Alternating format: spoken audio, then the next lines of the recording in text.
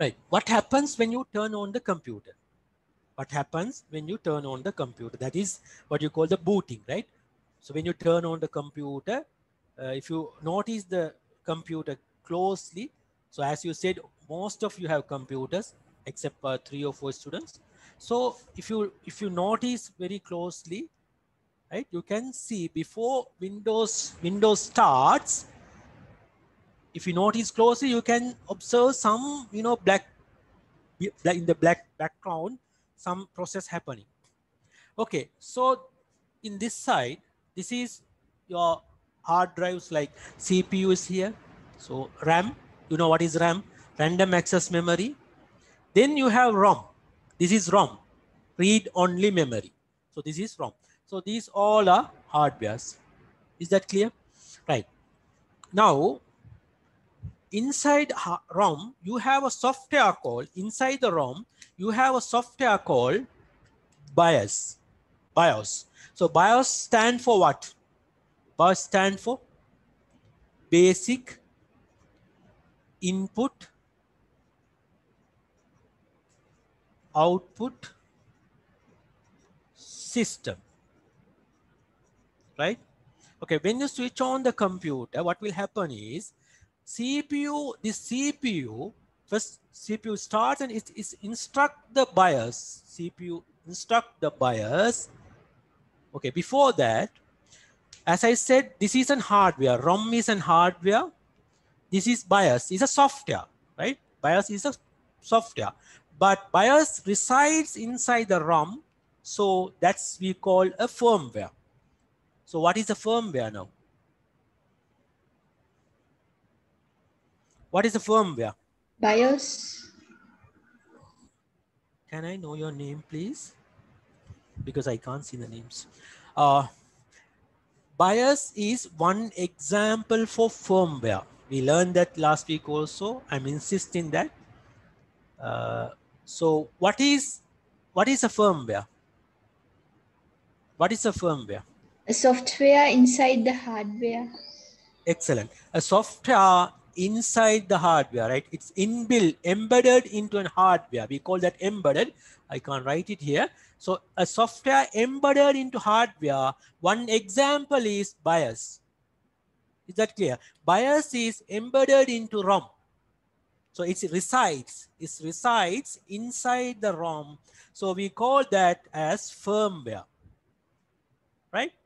Now it's clear, right? This is only one example. There are other firmwares like Bootstrap loader. It's a firmware, right? There is another TQM model, that is a firmware. There are firmwares inside the computer. Okay, when you start the CPU, when you start the computer, the CPU, right? It's instruct, or it's like it's invoke the BIOS first step.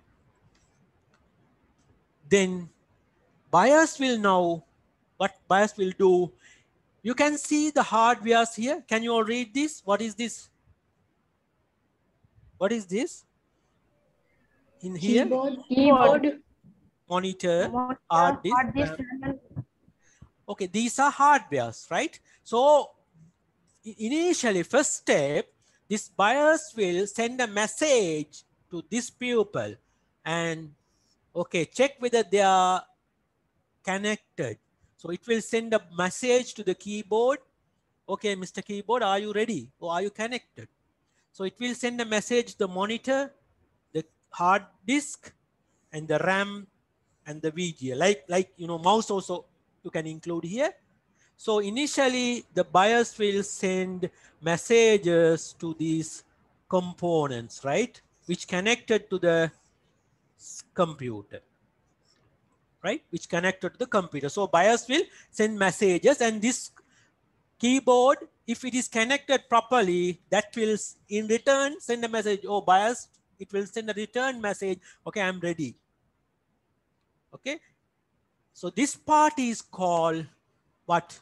This is our POST. What is POST?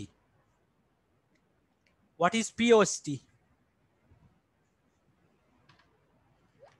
Yes, what is POST? Power on self-test.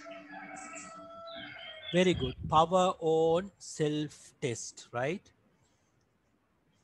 Power on self-test.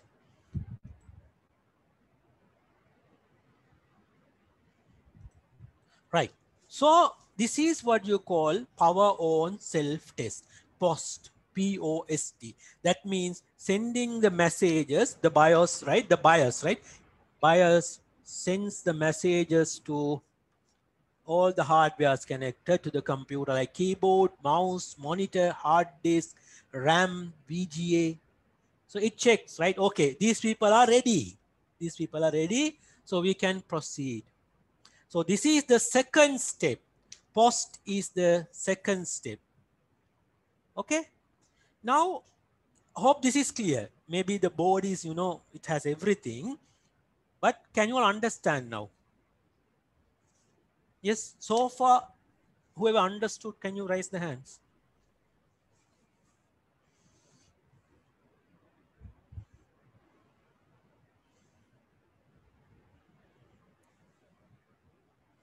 Fazlullah Ahmad, okay. So, alhamdulillah. So the traditional method works, right? Right. So first step done. So it's like, it's like us, right? When you wake up in the morning, normally what you do in the morning, early morning, so you check your hand, right? You check your mouth. You just check your parts, right? Whether it's working properly. We don't know that, but automatically we are checking, right?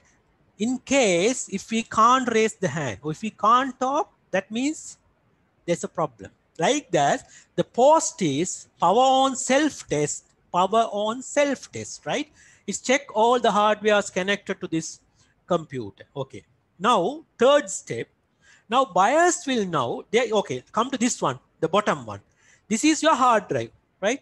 Your hard drive, you have C partition or C drive here, or D, even EF. So this is all whole hard drive. In the hard drive, the initial part, that is we call zero, the sector, that don't worry about that word. The initial part, the manufacturers, they have stored, when they install the Windows, right? Normally when you buy the computer, right? You find the Windows already installed. They installed a program or a code called MBR. What is MBR stand for? What is MBR stand for? Master boot record. Master boot record. So in the hard drive, to the initial part, because to easy to identify, because if you store in the permanent place, so they have selected the initial part, initial part of the hard drive. So this is your whole hard drive. This is all hard drive. So in the initial part, we call that a sector. There is a software, there's a code, there's a program called MBR, Master Boot Record. So next step, BIOS will load this program. This is the third step, right? Now this program already there, so it will run and it will load the operating system into your memory. So into your memory. So this is the fourth step. So MBR will execute the code. So this is the place, right? So this MBR code knows where the operating system is installed. So that's how they have designed it. So they have designed the location and everything in a small program called MBR. So after post check, BIOS will, ask the, actually it invoke this program MBR, and this runs, then load the operating system into the RAM. That is the fourth part. Okay. So now BIOS completed all the four works, the allocated things. So these are the four things, right? So things are now, who is taking the control now? OS. Very good. It's operating system. Maybe it's Windows or any other operating system. Now control is over to the operating system. So you can now see the blue screen. You can enter the password and log into the Windows or Linux or whatever. Now, is that clear? So these steps are called, right, booting. So booting is a long process. So starting from here, CPU tells the BIOS to do the post check. So BIOS invoke this post check program. So it will check the attached hardware. Then BIOS will this read the MBR, or it invoke the MBR. So MBR program will run master boot record. So this program knows where the my operating system resides. So this is kind of a secret key. So this runs and load the Windows or whatever the operating system into the RAM. Right now the operating system has the control. So it loads the interface, whatever the login interface. So you can log in and you can work on.